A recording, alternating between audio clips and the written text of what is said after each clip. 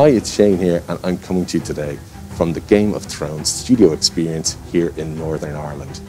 So this experience launches on the 4th of February, and we managed to catch up with a few key cast members as well as some of the set designers on this award-winning, amazing TV show.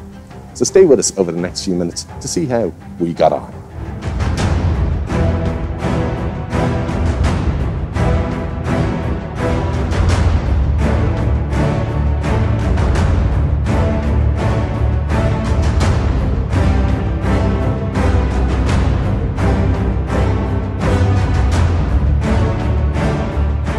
The remarkable thing about this studio tour is these are the sets we walked on. These are the costumes we wore. These are the props we used. These are the swords we fought with. So everything about this is authentic, and it is a huge walk down memory lane. Plus, for me, it's a real eye-opener as well, because all my stuff was either in King's Landing and at the end in Bravos. So I never got to the Wall, I never got to Winterfell, and to see those aspects of the show is so amazing. When we were chatting earlier about the level of detail in some of the costumes, are there any here that really stood out to you? For me, my personal favourite is right behind us, and it's this one that Amelia Clarke wore as Daenerys.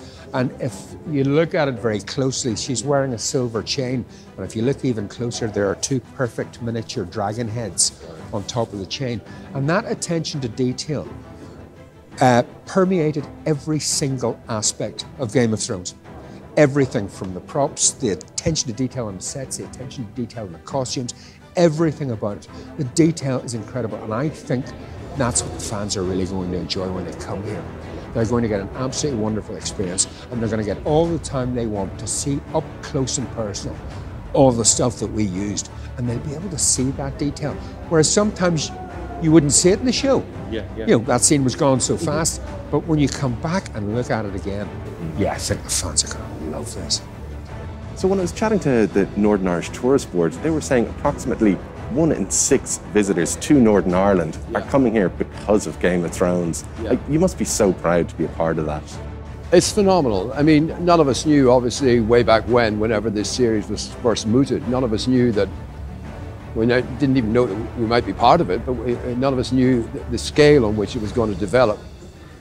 It was fairly evident fairly early on that the vision and the ambition was huge, and after, certainly I think by the time it came to the second season, everybody thought this is definitely going places. It did go places in a big way, and it's, reputedly the biggest and most successful show ever made. When you see it, you can kind of understand why, because the imagination, the vision, the ambition was enormous. And yet somehow or another, they managed to realize all that. And now you have the wonderful thing that the series is over. It's already 3 years over. But it's almost like it's being brought back with all of this. When this comes online, you have one location where you have 12, 15, I don't know, 20 sets, 20 specific locations in which people actually filmed this series. You as a visitor coming to it, you've only ever seen it on screen. Now you're going to be in it. Thanks for taking the time out to chat to us today, Tommy. My pleasure, Shane. And tell us, you worked on a lot of the weaponry throughout the series of the show.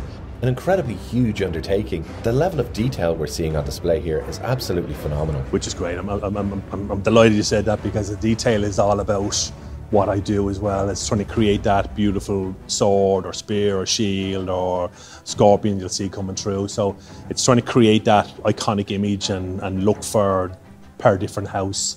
So yeah, I'm delighted you spot that. I can hear from the tone of your voice, you're obviously a Wicklow man. Very much so, born and bred, Wicklow town. Yeah, proud of it, up Wicklow. And you must be so incredibly proud to be working on something that's been such a huge driver for Northern Irish tourism. It's great, and Southern Ireland for what it was, because there's a lot of people that we work with. I mean, obviously we're dealing with, you know, a good 10 years of your life, and you're dealing with people from north and south coming up, as well as your extras, so they're all coming up, and we've had people coming off jobs from down south straight up north, so it's a full interaction, north and south, as well as looks and styles. But it's been fantastic for Northern Ireland. You know, it really has put, as much as it was on the map for obvious reasons, but it was it's put it onto the map regarding the film industry, much bigger than it was before Game of Thrones came to town. So thanks so much for taking the time out to chat to us today. I mean, it's such incredible work. It's been an absolute delight to see. Lovely. Thanks, Shane. Thank you very much.